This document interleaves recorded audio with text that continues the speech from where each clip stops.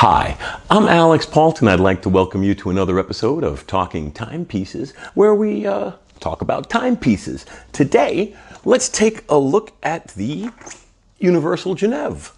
This is the Universal Geneve Senna Chronograph. Frankly, one of Universal Geneve's last chances to stay viable in the watch industry, and a regrettable victim of the quartz wars. Some people call it the quartz crisis, but I mean, it was a marketplace battle.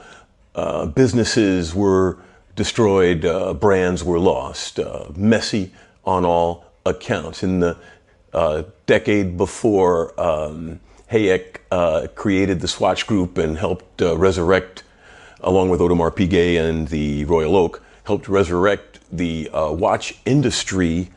About 2/3 of the industry disappeared, just vanished into the thin air of business obscurity.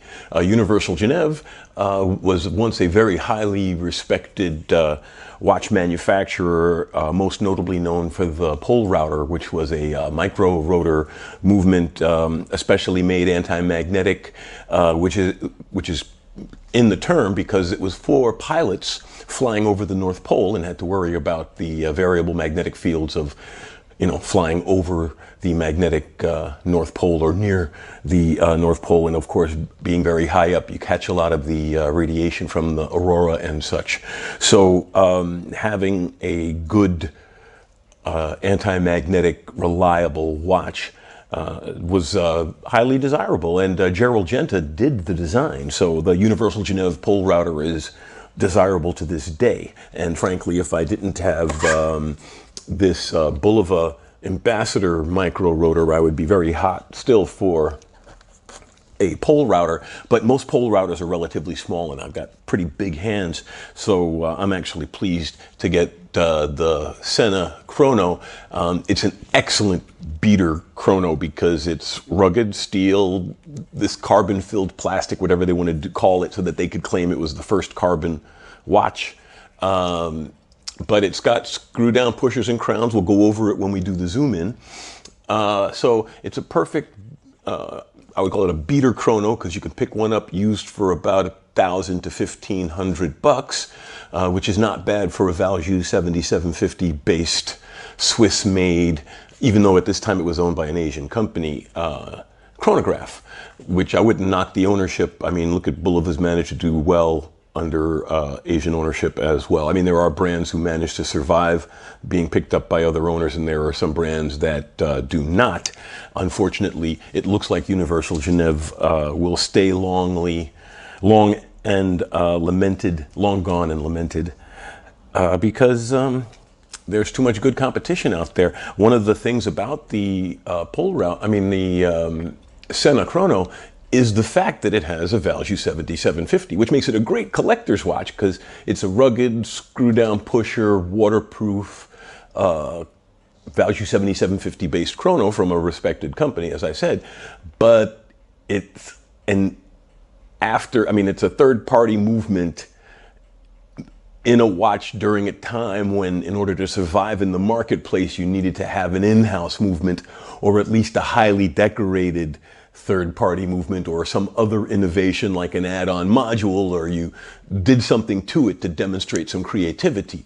What this watch demonstrates is solid watchmaking, which unfortunately was not enough to save Universal Geneve. So let's take a closer look at this beautiful watch, because as I said, it's not the watch's fault that it couldn't save the company. If Universal Geneve was around today and released this watch, it would be, of course, more modern, but it would also be more highly received, and this would probably cost more as a collectible. But as I said, Universal Geneve didn't make the cut, and well, there are still other good companies out there with some excellent products to talk about. But let's flip the camera and take a look at the Universal Geneve Senna Chrono. So here we have the Universal Geneve Senna Chronograph. A very nice piece, but unfortunately not nice enough to save the company. This came out in the 90s, mid 90s, and it was the last hurrah, or among the last hurrahs of Universal Geneve. I believe they came out with some other models in the 90s, but this is the only one that I know of that has any legs to it as far as collectability and, well, also memorability, as it were. One of its claims to fame was that it was one of these, they're claiming carbon construction. It's a carbon-filled plastic almost certainly, but you're not really getting a lot of benefit out of it. It might give you some weight benefit, but the case is solid steel. It's still pretty heavy. But one of the nice things about this watch, as I had said earlier, is it's a Value 7750 inside with a day-date function. So it's a very nice movement, a rugged, reliable, good movement in a good presentation from a company that, should have survived the quartz wars. It has screw-down pushers. It has a screw-down crown, all trimmed with the carbon plastic. It has very good action. It has a Value 7750 action. The brake isn't as clean and crisp as with a column wheel, but it does the job. I like the fact that it has screw-down pushers and crown, because for a Value 7750 based sports watch with waterproof rating and screw-down crown and pusher, this is a nice watch. Has a nice face. It's got a cross hatching in it, a little bit reminiscent of a guilloche pattern.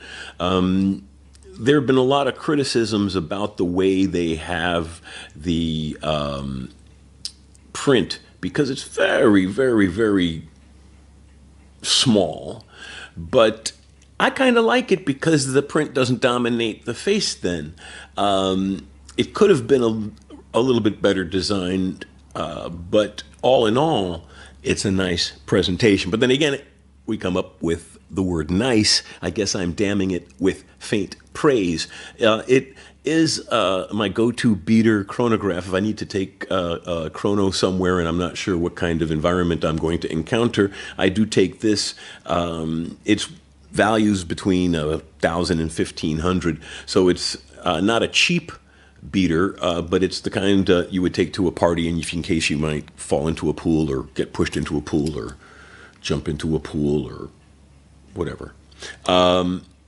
Has a Senna logo on the back. For those of you who don't know Formula One, Ayrton, and yet I can't pronounce his first name, but Senna was a great, famous Formula One driver, and supposedly the design was made in conjunction with him. As you see, there is some other text about the construction and waterproofness and the like. The bracelet, as I said, has got this carbon plastic, which does reduce the weight. The bracelet's not very heavy, and the bracelet's actually pretty supple. Nice bracelet in general. The clasp is very typical of the time. It's pressed metal. It does have a secure lock. Not the nicest clasp, but again, it does the job. It's very utilitarian. It's a functional piece. It's got some micro adjustment, so you can make it fit well. So in all, it's a very nice watch. Now, let's take a quick look-see at the dimensions. We're looking at a case size. Oops, again, I got to turn this thing on. We're looking at a case size of, it's a 42 millimeter case. It looks like 41 and a half, 40. It's hard to get between the case and around the pushers. So I would say it's about a 42 watch.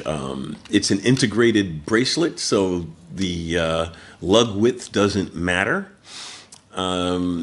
It's got a thickness of almost exactly 15, so it's a nice thickness for sports chrono. And as I said, it does have a good presentation. It's nicely loomed. Although at its age, the loom fades pretty quickly. And like I said, screw down pusher, screw down crown, waterproof, integrated bracelet, nice design. Almost a great watch. Almost a great watch. Unfortunately, the fact that it was almost a great watch and the fact that it does not have an in-house movement is why it did not make a big enough impression and did not save the company.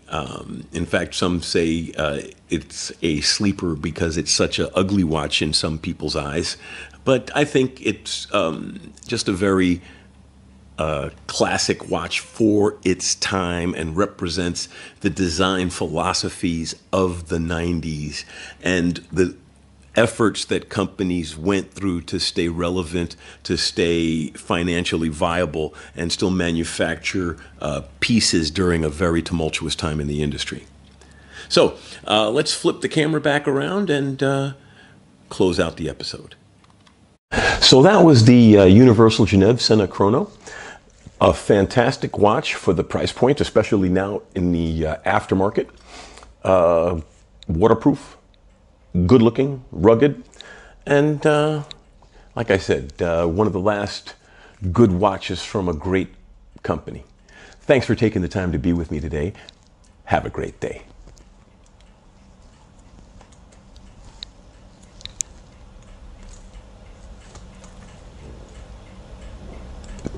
Stop.